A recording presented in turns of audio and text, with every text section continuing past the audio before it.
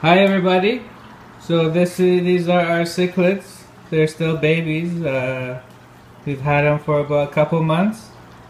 We're having a hard time telling if they're male or female, but I think the majority of them are female. We're making this video just to show you how you can make your own filter at home, so you don't have to go spend $20–$30 on your own filter.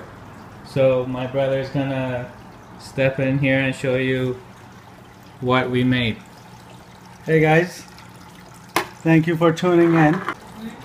Okay, so as you see here, I have the Aquarium 50, and so that's the 50 gallons per hour filtration going through the tank right now, and I'm using the large filter. So it's got this patented technology way where it's I don't know, it's oxygenating the water, is reducing the ammonia in the water. And now you see this is the front of the filter, but if we take a look at the back, it's a disaster. Of course, it's time for replacing, right guys? We don't want that to be circulating through our tank.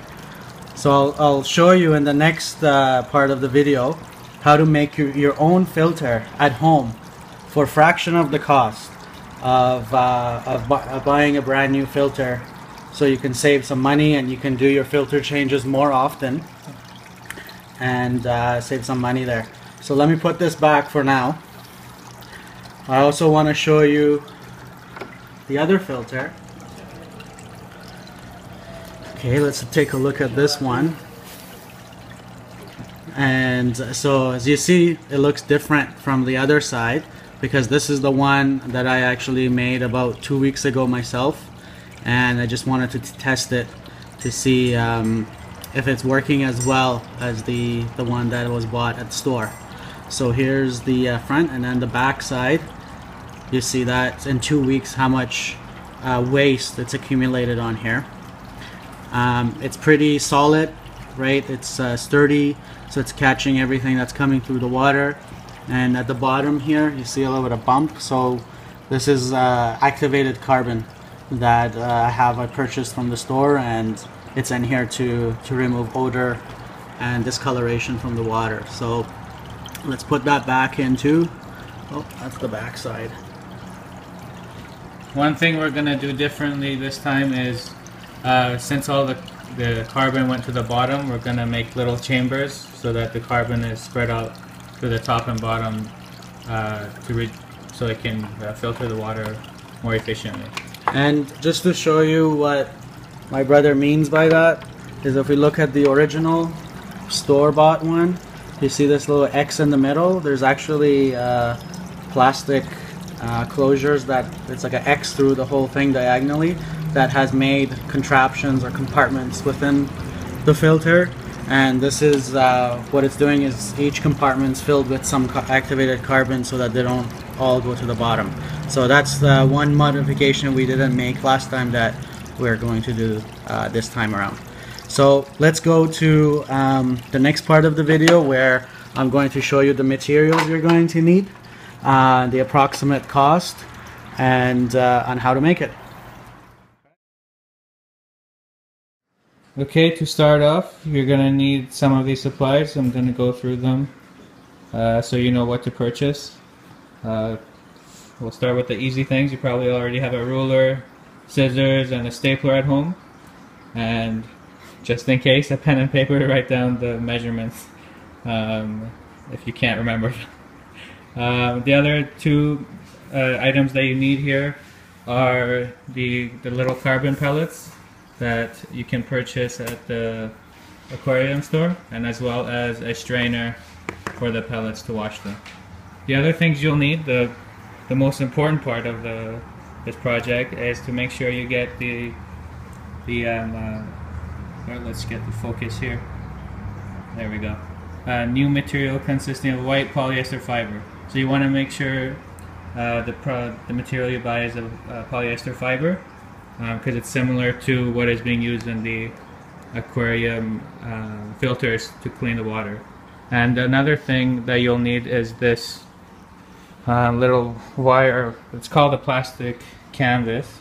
So it basically gives the filter some structure to hold everything together. So now we'll just go through the steps of creating the filter itself. They're pretty cheap. As you can see, it's $4.99, and it is pretty massive. You get about 36 inch by 48 inch of material, so you can be filtering for a while. And now we're going to go through the steps of putting this together. Oh, and this is also $1.99 or $1.69. So it's pretty cheap stuff. So we're going to go through the steps now. Okay, so now we're going to start by cutting the frame out. So the filter size that we have is a 6 3/4 inch by 5 3/4 inch, and we're just going to measure that out on the plastic canvas here.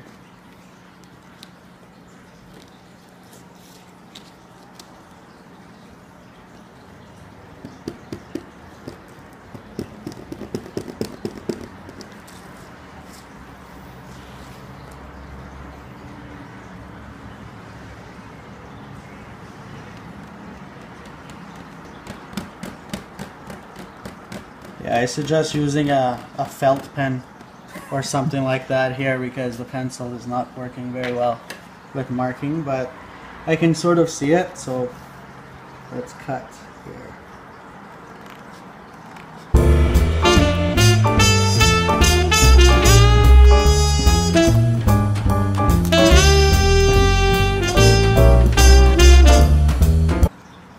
Okay, perfect. Okay, so now that we got the right size, we're going to cut the polyester fiber into a similar size. Well, the exact same size actually. And wrap it around the frame.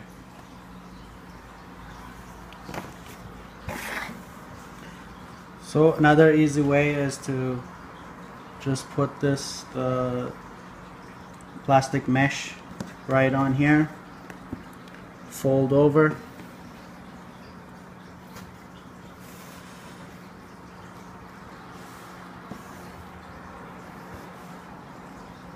leave a little bit of a edge, you know, about 1/4 of an inch on the side, because we're gonna close that off.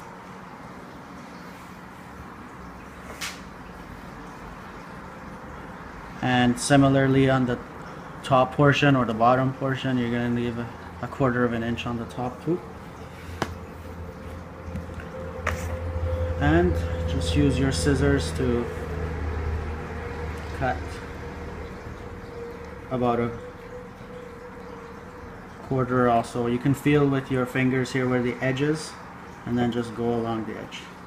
I have to turn it around, so my way.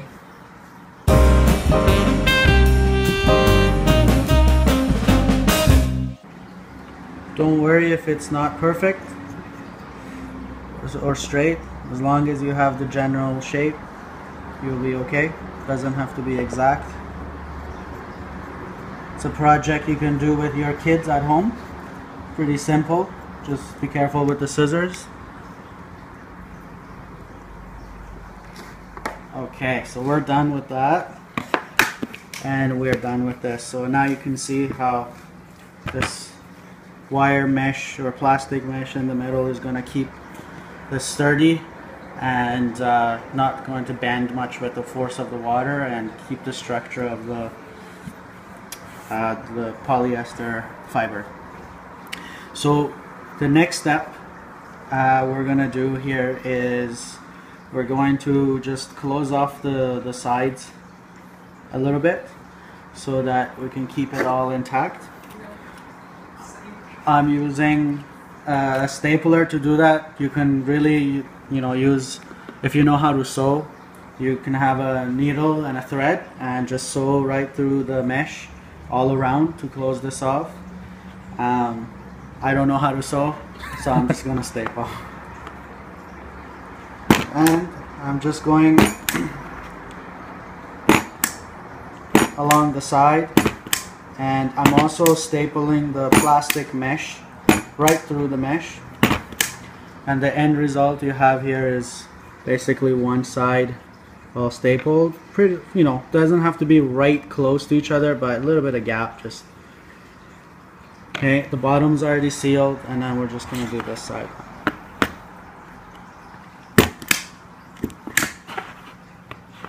And I think I've run out of staples, so let me grab some staples and I'll be right back. Okay, we're back. Got some staples and ready for action here.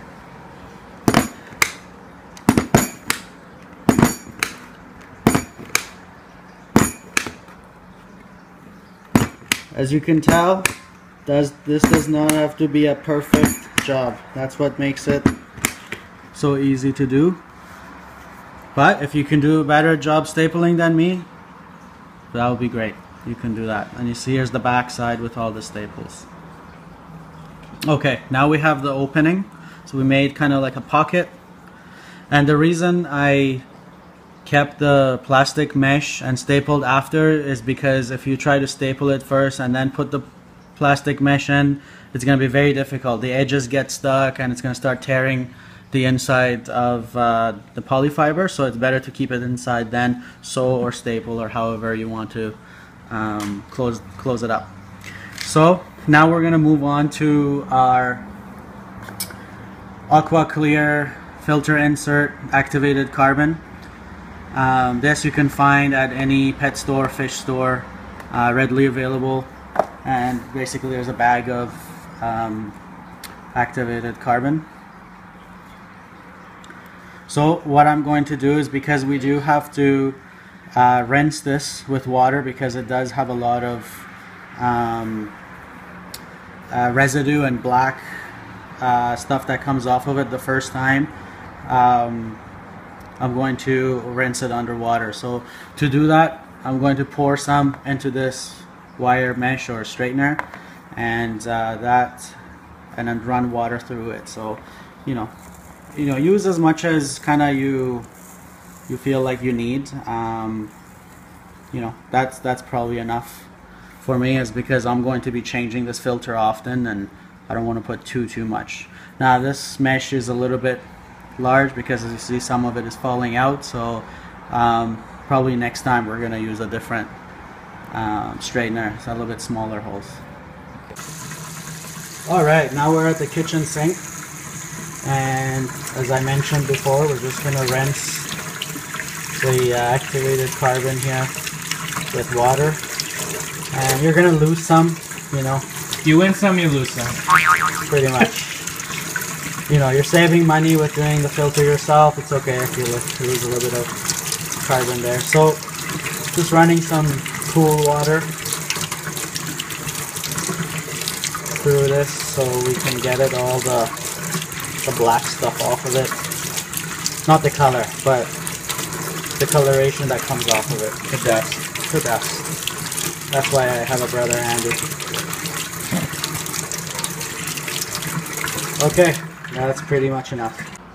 Okay, we have our washed activated carbon. I'm just gonna use my hand, grab a pinch, and just pour it inside. Okay, and that's gonna go down. These things stick to your fingers, so when they're wet, so you can just wipe it down. And I'm gonna tap it, so now they're all at the bottom here. And what I told you guys before about doing the X, so we just use the same stapler and go diagonally. Okay, so I went and grabbed a larger stapler because the other one was too small and it got caught in the corner. So now what we're gonna do, actually, to make sure that all the pockets that we're going to create have carbon in them and they don't all sink to the bottom, is we're going to make a triangle shape first here, and there's already some carbon in the bottom pocket, and then once we've done that, we're going to start filling the other pockets. So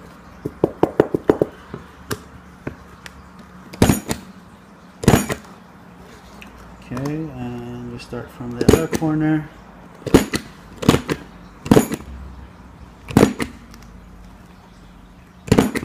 Okay, so we got trapped carbon right there.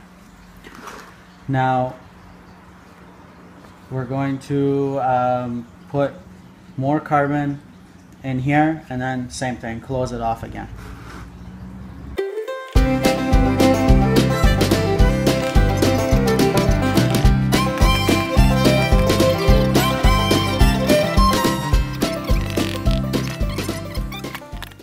There we go. Oh, there's some that got left on the top part too. Ideally, what you want to do is your center really should be here. Then you got 4 equal chambers. But again, this is a DIY, so it's not going to be perfect. So a little bit more carbon for the top section.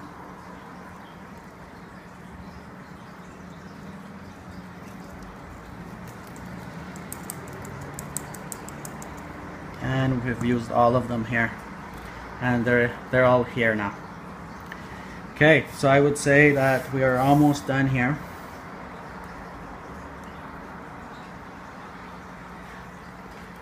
And we gotta repair a couple of staples here, so let's seal it off. There you have it. So we're gonna test it out. Oh, one step I forgot, we gotta rinse it underwater. So let's go to the sink again. Okay, we're back at the kitchen sink, and we got our filter. I'm just gonna rinse it through water. Our carbon is starting to show a little bit. You see there's some in every pocket here. The front and back. And we're completely wet here. And just in case you're wondering about the water flow, if water really flows through this, you can see at the bottom that water completely goes through. Okay, I'm going to squeeze some of the water out.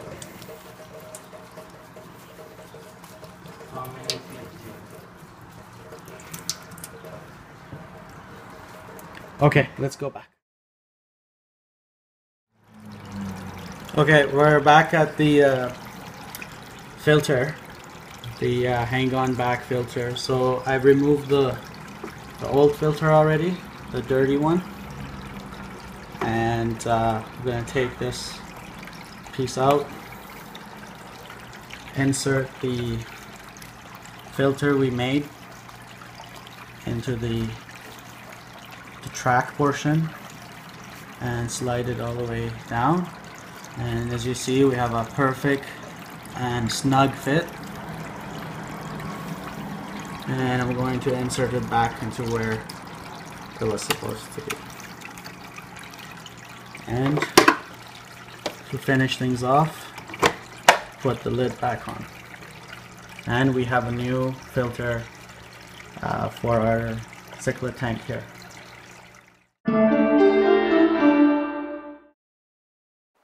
Alright guys, thanks for watching up to this point and making it to the end. Just wanted to let you guys know before we recap everything is that we keep one filter in one of the, I guess you could call dirtier filters in the water, so that we can keep the good bacteria flowing through the aquarium, so we don't disrupt the environment too much, while the newer filter does the cleaning as well.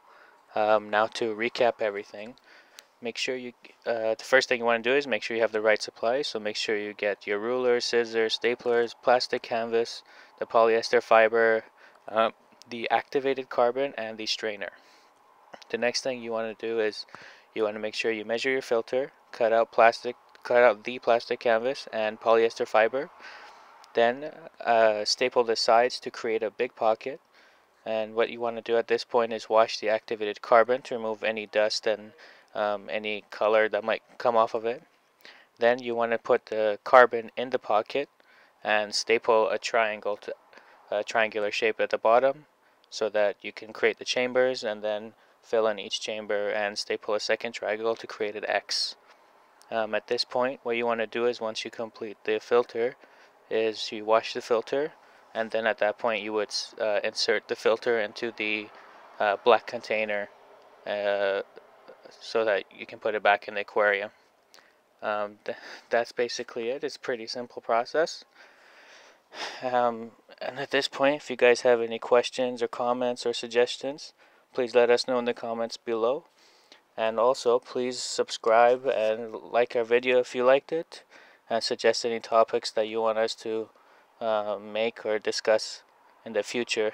So what we're going to be doing is we're going to make videos roughly once a week, or maybe even sooner if we end up doing something or see something cool. And that's pretty much it. Thanks for watching, guys. See you next time.